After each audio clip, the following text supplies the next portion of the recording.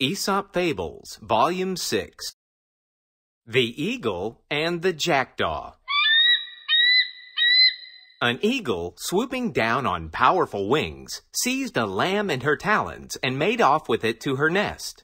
A jackdaw saw the deed, and his silly head was filled with the idea that he was big and strong enough to do as the eagle had done. So with much rustling of feathers and a fierce air, he came down swiftly on the back of a large ram. But when he tried to rise again, he found that he could not get away, for his claws were tangled in the wool. And so far was he from carrying away the ram that the ram hardly noticed he was there.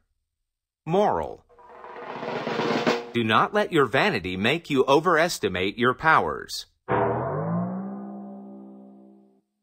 The Wolf and His Shadow. A wolf left his lair one evening in fine spirits and an excellent appetite. As he ran, the setting sun cast his shadow far out on the ground, and it looked as if the wolf were 100 times bigger than he really was. "Why," exclaimed the wolf proudly, "see how big I am. Fancy me running away from a puny lion. I'll show him who is fit to be king, he or I." Just then, an immense shadow blotted him out entirely. And the next instant, a lion struck him down with a single blow. Moral: do not let your fancy make you forget realities. The Raven and the Swan. A raven saw a swan and strongly desired the swan's beautiful white feathers. Thinking the color was due to constant washing in the water the swan was swimming in, the raven left his perch and went to live in the lake. But washing in the lake's water had no effect on the raven's color, and as he could not fish for food, he perished. Moral: change of habit cannot alter nature. The Two Goats. Two goats, frisking gaily on the rocky steeps of a mountain valley, chanced to meet, one on each side of a deep chasm through which poured a mighty mountain stream. The trunk of a fallen tree formed the only means of crossing the chasm, and on this not even two squirrels could have passed each other in safety. The narrow path would have made the bravest tremble. Not so our goats. Their pride would not permit either to stand aside for the other. One set her foot on the log. The other did likewise. In the middle they met horn to horn. Neither would give way, and so they both fell, to be swept away by the roaring torrent below.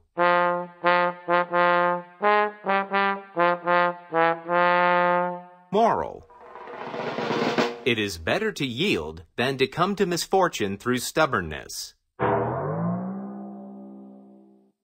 The Wild Boar and the Fox.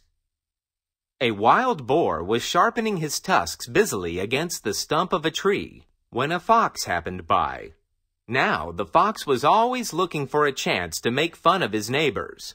So he made a great show of looking anxiously about, as if in fear of some hidden enemy. But the boar kept right on with his work. "Why are you doing that?" asked the fox at last with a grin. "There isn't any danger that I can see." "True enough," replied the boar. "But when danger does come, there will not be time for such work as this. My weapons will have to be ready for use then, or I shall suffer for it." Moral: preparedness for war is the best guarantee of peace. The Stag and His Reflection. A stag, drinking from a crystal spring, saw himself mirrored in the clear water. He greatly admired the graceful arch of his antlers, but he was very much ashamed of his spindling legs.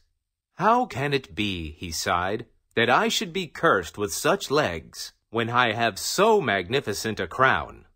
At that moment he scented a panther, and in an instant was bounding away through the forest.